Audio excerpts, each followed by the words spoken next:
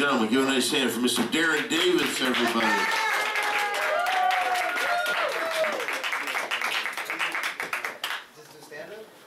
You do whatever talent you have. Okay.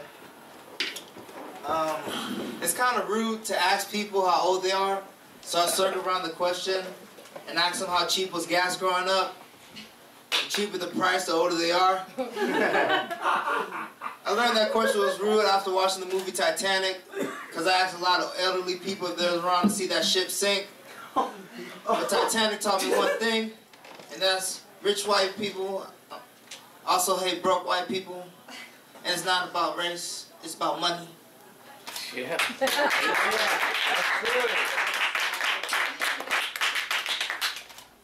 And that's what I like to say to the people. Thank you. Well, you made quite an impression. Is that all? Yes. That is quite an impression. Give a nice hand, everybody. Rucka, your first thoughts. When I was a kid, we used to go to the gas station and like get the, you know, put the nozzle in, like get you free gas and shit. Right. So that's why people ask me how old I am. I'm like, I've been 22 for like going on 6 years now. Yeah. So 6 plus 22 is how much? 30. Yeah. Okay, so what we're going to do here is we're going to give you a nice hand. You did very well. Thank you very much for coming. Quite a showcase. You came ready to go, didn't you? Has this been a dream to be in the Ding Dong Show?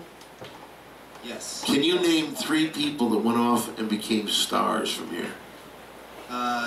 Don Barris and... Okay, he was originally a star long before this. Anybody else? The top 2. Shaka. It's not Shaka, it's Raka Raka. Oh, yeah. Raka. Shaka Zulu.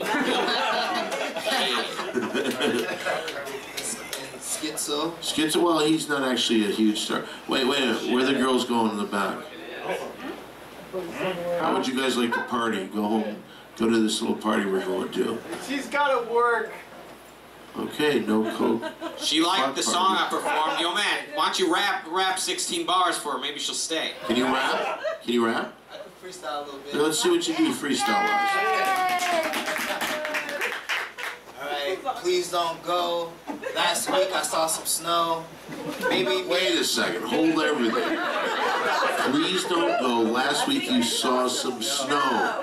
Shit, you're not playing any fucking games, are you? You're going right for the fucking throat.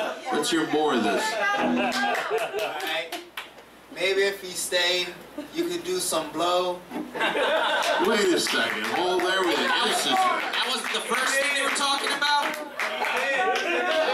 Okay, keep going. Alright, thank you very much. Thank you. Come back again. I'd like to give hickeys on your neck. Bye. Man, fuck it if she wants to go home and sleep. I bet when she was growing up, gas was fucking cheap. Did